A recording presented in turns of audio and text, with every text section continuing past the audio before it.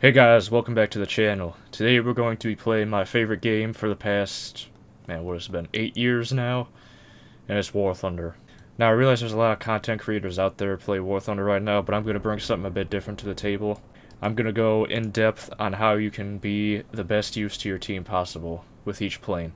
I would go in depth on tanks as well, but I'm not too experienced with them and I'm not very good. But with aircraft I was top 600 in kills a couple months ago. And if you guys don't believe me, I'll show you my stats real quick so you know what I'm talking about. Feel free to pause and take a look. Alright, today we're going to start off with something I see a lot of newer players having trouble with, and even some of the more experienced players. We're going to be taking out the P-51, D-30, and ARB, and I'm going to show you guys what it takes to fly it well. Alright, let's go. I recommend taking 30 minutes of fuel. It's just better to stay in the fight longer.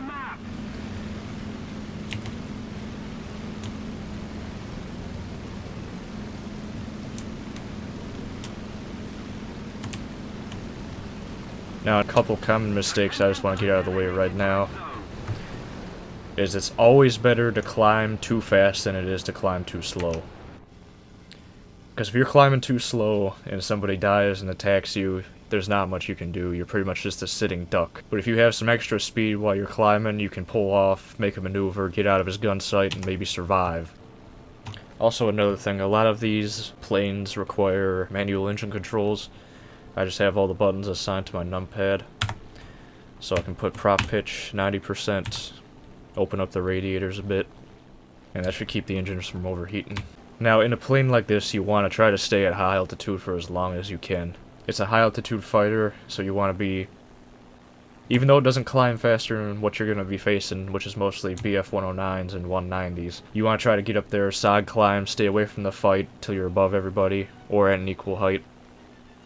You also don't want to get too target fixed on a single target, because you'll get so fixed on shooting down that one target you won't have any situational awareness anymore. So we're just going to climb off to the side here, because most of the fighters are going to be doing the same thing as our guys here. We'll be flying straight towards each other. So if I can fly off to the side here, and then turn in and come in from their side, they won't be expecting me as much, and it also gives me a little bit more of an opportunity to climb. Now once everybody starts merging, you'll see a lot of people just go on head-ons and throw their planes away. That's never a good idea. The longer you're alive, the better you are for the team, and the more rewards you get, contrary to what people think. Everybody just wants to rush in and get the rewards for getting a kill, but that, in the end, it's a slow process if you do that. So it looks like we're facing Spitfires and 109s. Now, on the bright side, it doesn't look like we have any attackers. So everybody's climbing, that's a good sign. And you see, even though I'm climbing at a lower angle, at a higher speed, I'm not that far below most of the other planes, even the Ki-84s. So Spitfire is not something we want to go down low with. 109, not something we want to go down low with.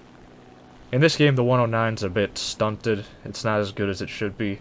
Even the K4. If you fly it in DCS and IL-2, you'll notice that at lower altitudes, that thing's a monster. It's fast, it accelerates good, it climbs good, it turns better than the P-51.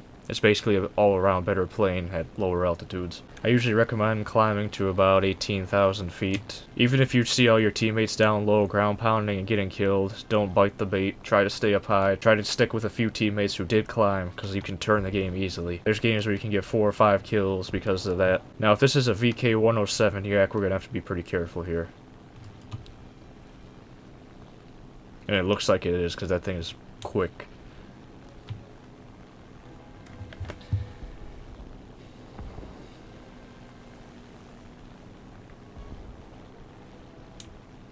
Okay, I'm going to turn on this Yak. And always make sure you're not putting yourself in a position where you're going to go defensive. You always want to stay on the offensive as long as you can.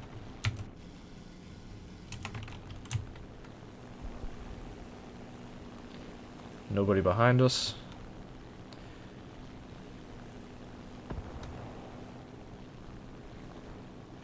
Now I'm just coming back from a break from War Thunder here, and it looks like the American teams are really stepping up their game.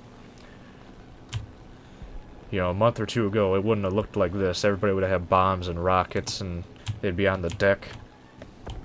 Alright, this Yak's pulling up. We're in a good position to get a shot off here. Hopefully I don't choke.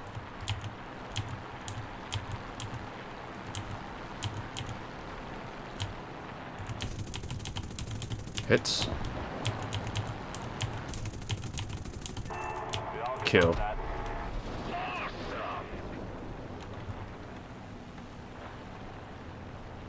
Okay, we got 2 guys down low, 3 guys down low.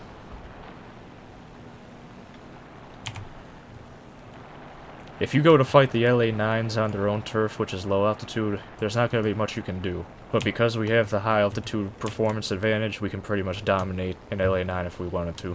You just have to be patient.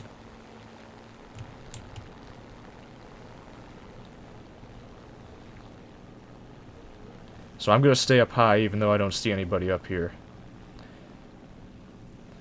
Sometimes there's always that one guy that climbs to space as well. So we got 4, 5, we have 1, 2, 3, 4, 5, 6, 7, 8 guys left. One of them's a bomber, so 7 guys left. We see 5 of them. 6. So that's 1 guy unaccounted for.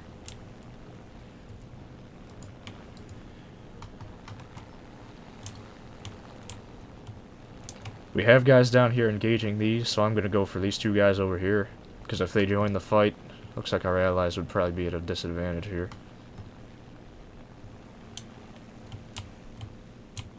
Okay. Nose over. The enemy is winning.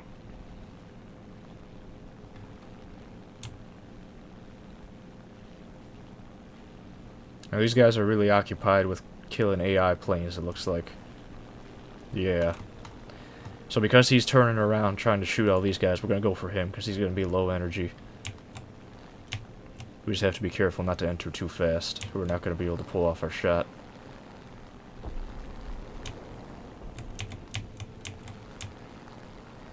Do a little barrel roll to bleed some speed. Now if this was an attack I performed at DCS or IL-2, my chances of succeeding here would be very slim. Because if you go into first person, oops, you would see if I pulled lead, I would no longer be able to see him. But because we're in third person, this is actually a pretty easy shot here, especially as slow as he's going. Squeeze the trigger. Got a couple hits. He's on fire. Gonna pull off. There's no sense in bleeding more speed. Now we're gonna gain some energy back in a shallow climb. Because again, this is especially true here. You want to stay in a shallow climb after you dove down like this. Because if you come climbing up at 150 miles per hour, some guy's gonna dive down and clean you up. So there's 2 guys left, 1 bomber, 1 fighter, and they're both right here. And hopefully we don't have an airfield camper here.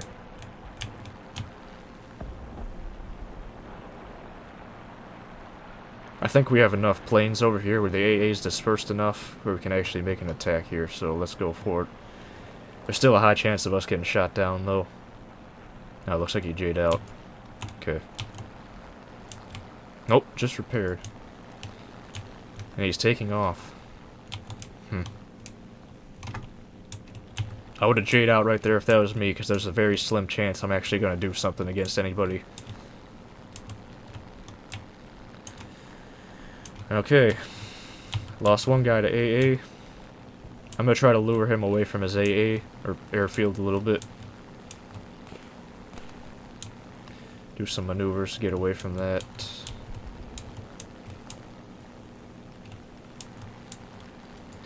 Yeah, he's just going to keep circling his airfield. So, I'm not going to risk my plane, I'm just going to go ground pound for the rest of this match, unless he decides to leave his airfield. Which usually they do, so, it's right there.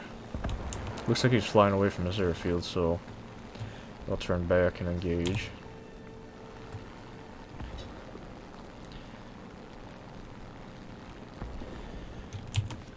If you have buttons on your mouse, I would recommend binding one of them to elevator down. So that way if you're turning, you can just tap that throughout your turn so you don't bleed as much speed. Comes in handy a lot. Now this is a situation where you can either throw your plane away for a possible kill, Or you could guard this guy to make sure he doesn't re-enter the battle while your teammates finish off the ground units. Which is what I'm going to do right now, so I'll cut ahead until something fun happens. So we do have an IL-10 ground attacker. It's an AI plane. It's near our altitude and looks like it's climbing, so it's an easy kill.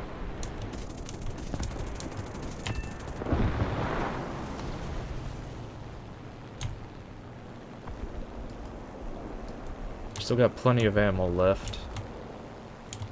I think I should be safe to circle around and shoot this one down as well.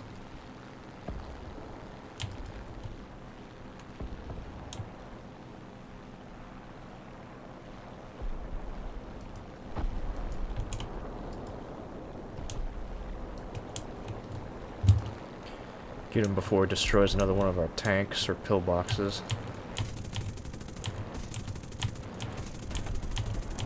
Potato aim. There's some bad shooting on my part there. So that's a good place to drop in another quick tip. If somebody's ever coming at you, you always want to turn to the sides or turn down. You'll have a much harder time hitting you, because if you're up against the sky, it's a lot easier shot. See, we're not the highest scoring on that match, but even still, just by staying alive, getting a couple kills, we got pretty good rewards. I would have gotten more if I was researching a plane that was closer to the P-51, but because I'm researching the F-3H, you know, there's a penalty for that. Alright guys, that'll do for this video. I really enjoyed making this one, so I think I'm going to continue this series and give you guys some more tips on different planes and what you can do, and just general good info, help your team out. Alright guys, have a good one. Don't forget to like, comment, subscribe, and have a good one.